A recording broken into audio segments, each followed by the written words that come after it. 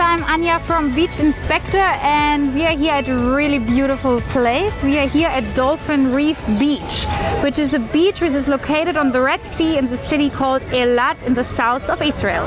And we rarely rate the beach with 10 out of 10, but this beach definitely deserves a 10. And why? You will see now.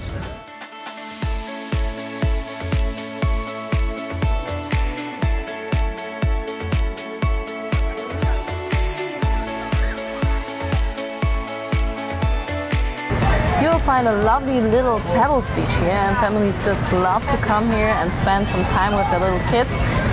But you should take some money with you because the entrance fee is not that cheap, but it's really, really worth it.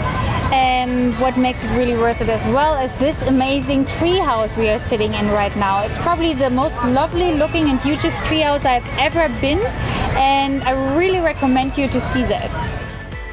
Hi, I'm Sarah, and I'm an operating manager here in the relaxation pools. It's one part of the Dolphin Reef. We have a bar, a restaurant that is raised on a deck above the ocean and above the dolphins. It's open to the public, only to adults over the age of 18. And there are also 3 pools. One is seawater, one is fresh water, and one is salt water like the Dead Sea. There's actual salt crystals on the bottom of the pool from the Dead Sea.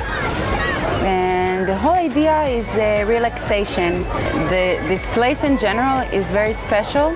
It's the only place in the world where the dolphins are not caged in.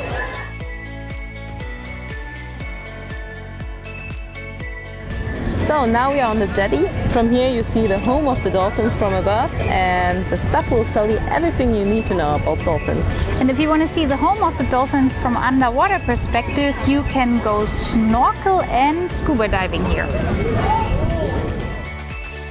The original idea of this place when it was established 26 years ago was to always allow the dolphins the freedom of choice. We wanted them that this will be their home, and outside that will be their backyard. For 7 years, that was the project. We had a gate that was open 24 hours under the water. They went in and out whenever they wanted, and they always came back. They didn't come back for the food because they don't need us for the food. They hunt fish by themselves, so they came back after a few hours, after a few days, after a few weeks. The longest time that the dolphin was outside was 2 weeks. They came back for the same reason we go back home. They like it here, they feel safe here, and they want to be here. But a lot of the time they came back hurt from people. So after 7 years, we closed the project to protect them.